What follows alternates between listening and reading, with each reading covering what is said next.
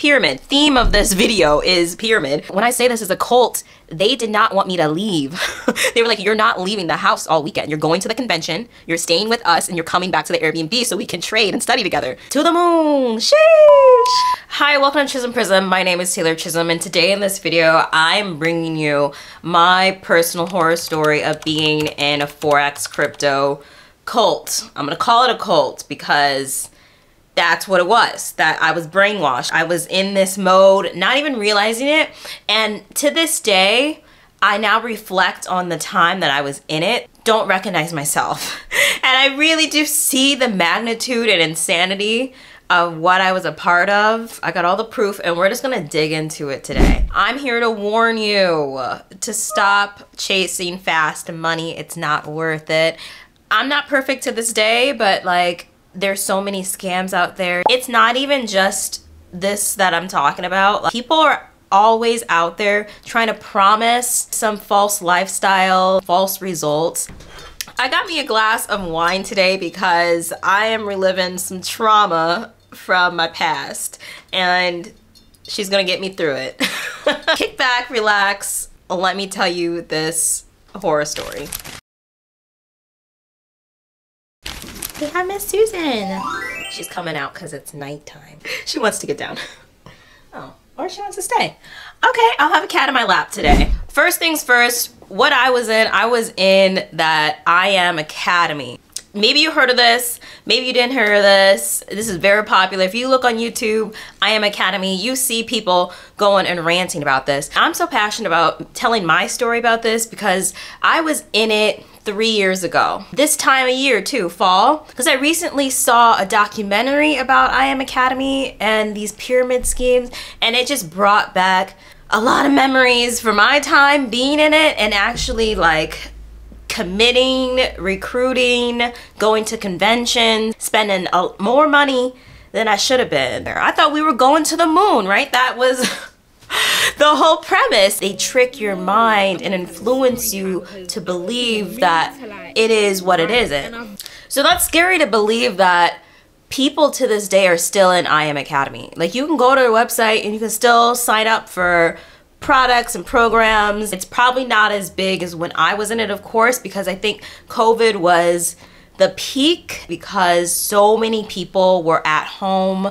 Maybe you had a little extra money from like some stimulus checks and you were trying to hustle it and figure out how you're gonna make some more money. I did get me a remote job at the time. I was working at an advertising agency, but I hated the 9-to-5 grind. I still do. I actually made a video on my channel about actually leaving my 9-to-5 job, and I'm now taking realistic steps to set up actual income streams that aren't the fake trading and fast money stuff, because I think that's the most genuine way. It's a slow trail. That's where I am right now, but at the time I was in this 9-to-5 gig. I was looking for a quick fix. So let's break down like what is I Am Academy. Again, it's still going today. It's founded by a guy named Chris Terry and his wife, I believe it's Isis Terry. Okay, it's the two of them, and they kind of are the mascots of the whole show, right? So they wear very flashy clothes, jumpsuits. They created it in 2013. Ever since then, it's slowly been growing. Peaked, I think, in COVID when I was joining. A little bit about the things that they offer. So they would teach business, they teach real estate, they teach social media strategy, they teach e-commerce markets, digital currency. So what I was falling into was the digital currency side with Forex trading. But towards the end of the video, I'm gonna actually dig deep into why this is such a culty, manipulative company and things to look out for, and Chris Terry is shady for what he is doing to people. Let's talk about how this started for me, how I get into it, and what it entailed. So how I got recruited, and often I think a lot of people got recruited in this way, where I saw a girl on TikTok, I messaged her, she was just flashy. It's all about the lifestyle, right? When you see someone and they're flashing, they got wads of money, or buy nice cars, they have nice clothes, like they look like they have it together. And often you would see a lot of young people who would just be flexing. I saw this girl and she was telling how she was making a lot of money with trading. And at the time, okay, like crypto was going off. Like that was huge. NFTs, like people were talking about all this stuff. And I myself was like, hey, I just made a Robinhood account. Let me get into this and figure out how I can make this my full-time job. Which I think often a lot of people get into it thinking like, this is the route to success. Like I'm gonna be that percentage that blows off from this. But little do you know, they're lying to your face and it's a more sinister structure. I reach out to the girl, she connects with me, she's like, hey, yeah, I got this business, I'm in this group, you should join. Last thing I know, I'm signing up for this program. This thing isn't cheap, it's like $250 a month, about that. This program is a lot. And at the time, so I had my full-time job, so I could afford it. But I knew a lot of people in the group that I was in who were struggling. They came from an unfortunate situation, or they didn't have a job, or they didn't have a place to live, and they were paying this every single month just to be in this program. But that's how they get you, because they promise that like you'll make the money back, it's so easy, we'll set it up, like don't you worry about that just yet, like it's gonna be fine. In their mind, and why this system is a pyramid, theme of this video is pyramid. As they push, you get 2 people, you don't have to pay for the service anymore. And if you get those 2 people you recruited to recruit 2 more people, then you start getting paid. And that's where the money comes in. That's where the real money comes in. And honestly, like, there were people who were stacking. Majority of people thinking that they're just trading a bunch and making the money from trading, when no, they're recruiting a team who are paying into the program, and that's where their money comes from. So it's all a facade, and you would just be enamored in this group, and they would really enforce like, we are a family, we stick together, because of course they don't want you to leave. If you leave, a leg gets kicked out from under the table and they got to build it up again because someone ain't getting paid. That's really what it comes down to. It doesn't take much for the whole system to crumble if one leader leaves with all of their recruiters and the system falls. It was actually a pretty fragile system. And surprising, actually, the girl who recruited me, she was living in a house with other recruiters. This definitely gives me the vibe of like TikTok houses, where like people just bunk up to do TikTok dances. It was like that equivalent, but to like a crypto cult group who is dedicated to trading and recruiting a bunch of people. And at the time, I had like blue hair, I was pretty spunky and out there, I think, and people, I think they were gravitating towards me because they're like, this girl got style. And in this world, how you look is very important, like your aesthetic. They were really pushing me to like do social media, market yourself, make videos, like you got to put yourself out there and tell more people to get into the group, like hustling to get me to recruit more. But at the same time, in my head, I did not want to recruit at all. That was never my vision.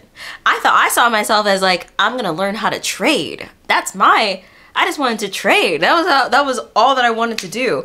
But frankly, they were not having that. They did not like that I was only trying to trade.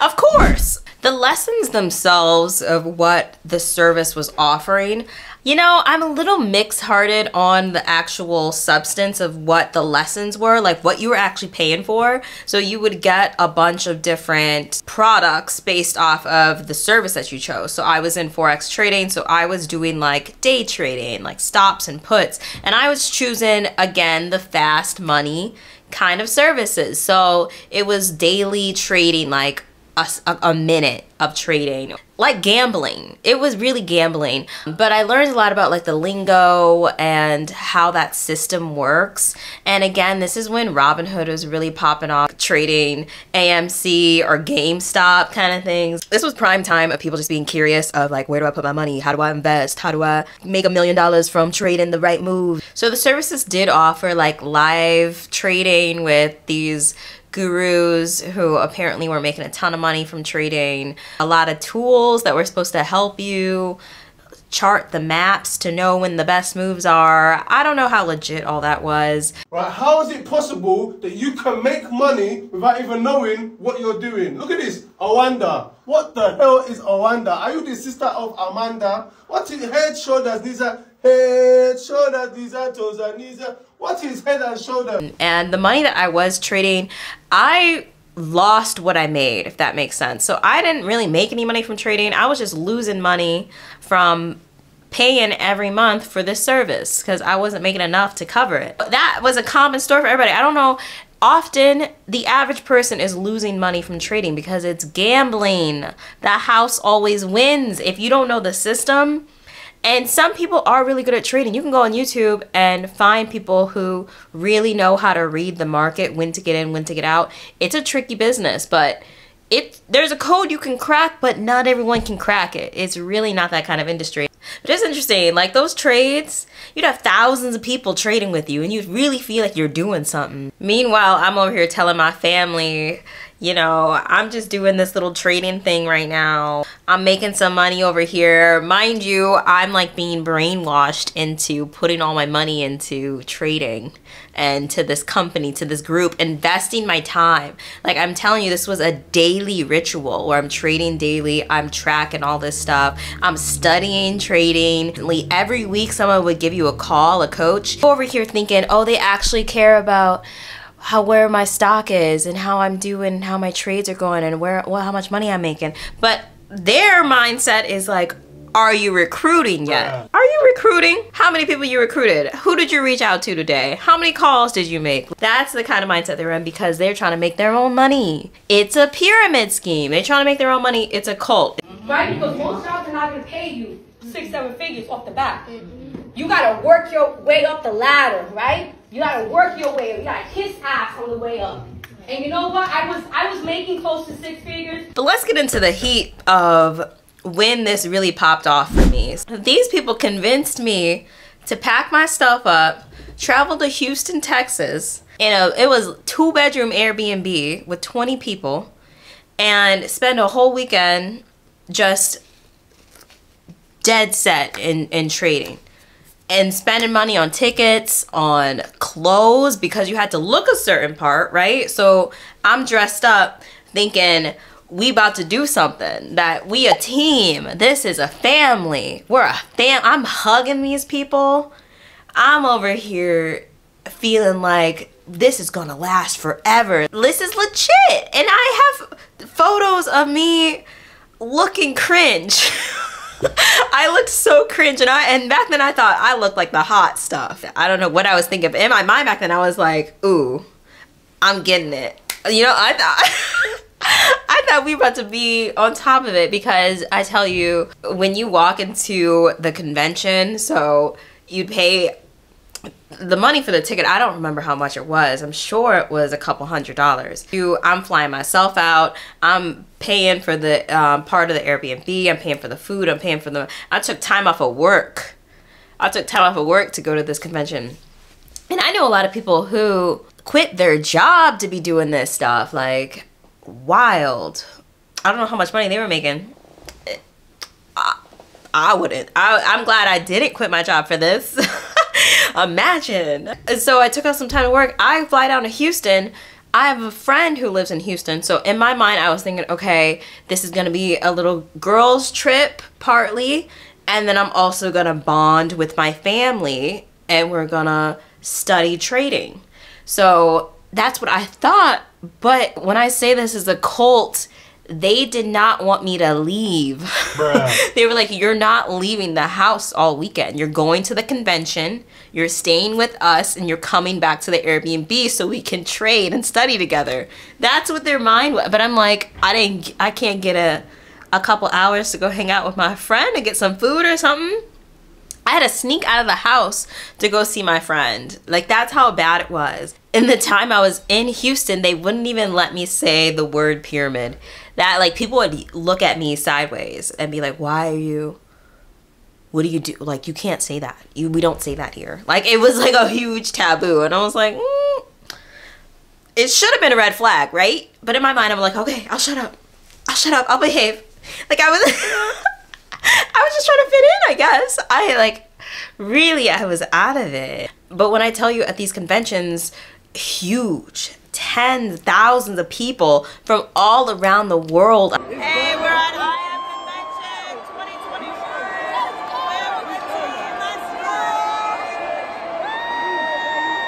I'm telling you, Japan, Italy, Greece, Mexico, like all over the world, people were here at this one convention in Houston, of all places, with like, it felt like a concert, like the lights and the outfits and the bouginess. Like you saw people wearing Gucci, like decked out with their whole team. And like the image and the lifestyle was such a huge part of this. And this is where I can get into how shady this business can actually be, like the lifestyle, right? So it takes off a lot of like urban culture, which was trying to attract, like it attract a lot of young minorities and pulling in vulnerable people who don't have much, thinking that they're gonna be in that same spot, forcing them to grind and do some shady scam business. And that's how toxic, that's the biggest toxic part to me. But again, the huge spectacle of the teams. I met a lot of people who were making, like, we had one of the highest sellers come to our Airbnb and kind of tell us about their lifestyle, how they got to where they are, how they started out with nothing, being homeless, and they grinded so hard that now they're making six figures, just like lavish lives. And I even took selfies with them. I was looking up to these people. I was like, oh my God, this could be me one day. And it's like, everyone's thinking like, okay, this is gonna be me. And then like you're with your teams and each team like coordinates with each other. But it was definitely given like Wolf of Wall Street vibes. Like, I was doing this in 2021. Like, COVID just slowed down a little bit, and I'm over here flying to Houston for these people in crowds of hundreds of thousands of people. For what? For trading? I can't believe I did that. Maybe I got COVID after. I'd be surprised if I didn't get COVID after, because that, Also, to end what happened at Houston, I didn't even explain how I got out of this, but after we left the convention in Houston, I was still in that group for about another month, and then I was like, I saw the red flags. The moment they were very adamant about me doing certain things, not letting me go anywhere, not being able to say pyramid, like I was like, I gotta get out of here. And it was draining in many other ways and taking a lot of time out of my life. So I decided to leave. I finally broke the notch in my head, and I tell you, like when I was leaving Houston, I was hugging these ladies, almost crying, being like, we're gonna make it, we're gonna be the successful group. That's the camaraderie of what those conventions do, right? They really rally up those feelings of success and glamour and money, and it's like, oh wow, it's just very stimulating when you're there. So yeah, the success of those conventions, I swear, probably is what that is. Yeah, but I decided to leave. So technically I was in the Forex trading group for about 6 months. And if you add up the money that I was paying, because I didn't recruit nobody. I didn't recruit nobody those 6 months. So I was paying a pretty penny to be in this group. And I didn't make any money. I didn't make any money from trading. So in my eyes, I would say it was a scam. It was a loss. It did not work for me. And I doubt it worked for majority of people. It is not a good business to be in. But like they say, the bigger they are, the harder they fall, right? So where are they now? Where is this whole thing now? What's going on? Like, I still to this day follow some of my team members on social media accounts. And let me tell you, we're all living regular lives. We're all just trying to mind our own business, trying to do our thing. And that makes sense, because there is no way that something like this is gonna be sustainable.